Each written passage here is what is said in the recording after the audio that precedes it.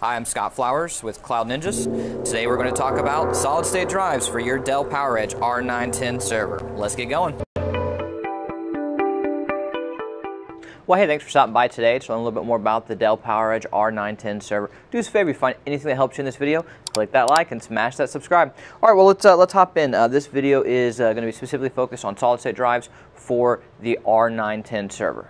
So here's what we're going to do in this video as a whole. Is we're going to show you the different compatible types of solid-state drives for your 11th gen server. We're going to show you the max speeds, the max sizes. We're going to show you how to actually physically install one, which is super easy because it's a hot swap drive. We're going to show you how to test at the very end with a tool called HD Sentinel. What we actually do is we will plug in a storage array to our server and we'll actually test it separately, standalone. We'll run HD Sentinel just to let you know the power on hours and the health score. So it's a nice test outside of Dell Diagnostics, which is a great test as well. And the two tests that I would recommend to test your SSDs, especially if you're buying a used one or if you just want to verify that you have a new one that has no power on hours as a whole. So all right, well, let's hop in. The compatible types of solid-state drives are going to be SAS and SATA.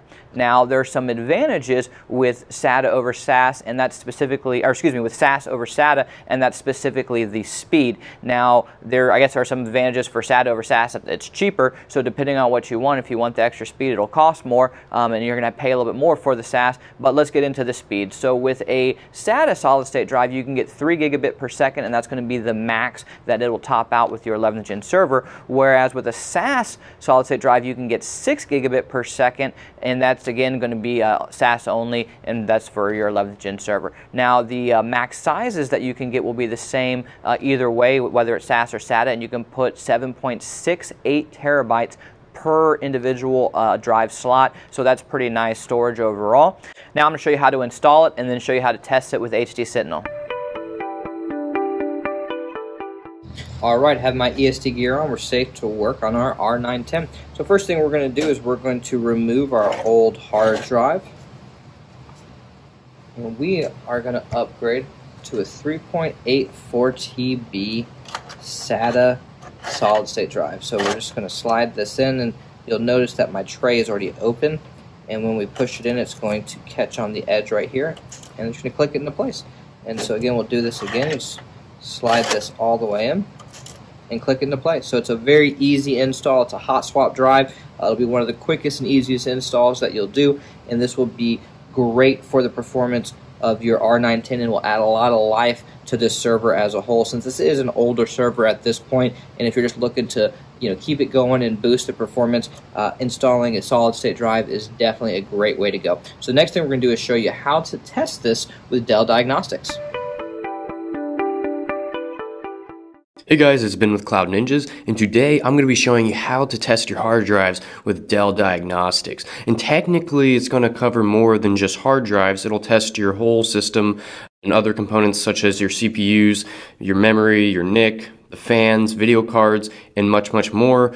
But like I said, you can also test your hard drives with this, and it's actually a pretty good way to test them, and it's a great way to see if there's issues with those drives. So let's go ahead and get started. So what you want to go ahead and do is boot up your server, and during post you want to go ahead and press F10 so you can enter the lifecycle controller. Once you're in the lifecycle controller, you want to navigate to the Hardware Diagnostics tab on the left side, and then you want to press Run Hardware Diagnostics. And you may get a little warning screen, but you just want to go ahead and press yes, and it'll take a little bit of a second to load, but this will load us into Dell Diagnostics. So immediately whenever we load into Dell Diagnostics, there's a lot of information that pops up. As you can see on the left hand side of the screen, it shows everything that's going to be tested. On the right hand side of the screen, there's lots of information about the test itself. You can also navigate to the results and different configurations and also the event log. One thing I do want to mention about Dell Diagnostics is that some of you out there, when trying to run the hardware diagnostics, you may get an issue. Or you may get a warning about the firmware not being supported or the onboard diagnostics not being supported. And in that case, you want to go ahead and you can either do this in Lifecycle Controller itself, or you can do it in iDRAC, but you just want to go ahead and update that firmware. And one of the things that's in those updates is the onboard diagnostics firmware. So stay tuned for that, and that'll give you all that information you need. And like I said, you can also do this through iDRAC as well. So other than that, there's not really much to say about these tests. You just kind of let it run, and this can take a while. It can take, maybe a low end of 20 minutes up to maybe even an hour, especially if you have more memory in your system. It's going to take a while to test all of that. The more drives you have, that might add some time to it. So it really just depends on your system's configuration. But we're going to go ahead and fast forward through this. Like I said, pretty straightforward. If it has any issues, it'll show you that that test failed. Then that means the test was successful and there's no need to worry about it. So like I said, we're just going to go ahead and fast forward.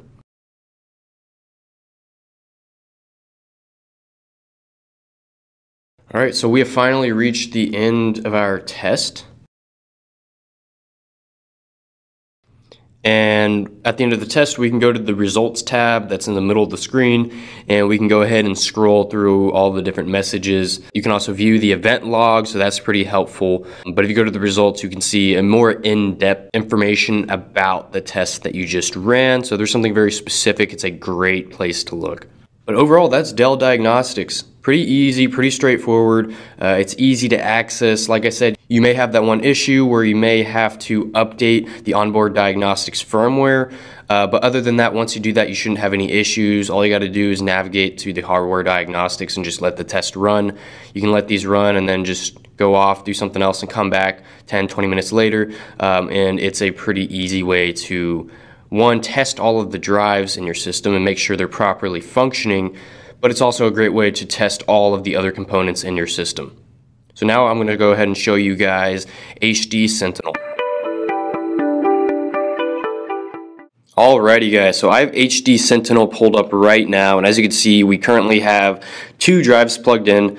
We have this installed into a storage array where we like to plug in multiple drives at a time so we can test those drives. HD Sentinel is an awesome tool because you can see things like the power on hours, which is great, especially when you're buying used equipment. You can see how long that drive has been in use. You don't want to be using drives that have been, heavily used, because then you have a higher risk of drive failure, and that's one of the reasons why HD Sentinel is such a cool tool. But as you can see, we can just go ahead and plug a drive into the array, and it'll automatically populate within the software. And like I said, lots of information. It'll give you health scores of the drives. As you can see, the 2 we have up top, they have a 100% health score, while the one at the bottom has a 99%, so all pretty good. So I hope you guys found this video useful, and if you did, go ahead, smash the subscribe and leave a like. If you're interested in purchasing a custom built server, or you're looking to buy some drives, we do have plenty of those in stock, so you can go reach out to us at sales@cloudninjas.com, sales@cloudninjas.com. Anyways guys, thank you for stopping by.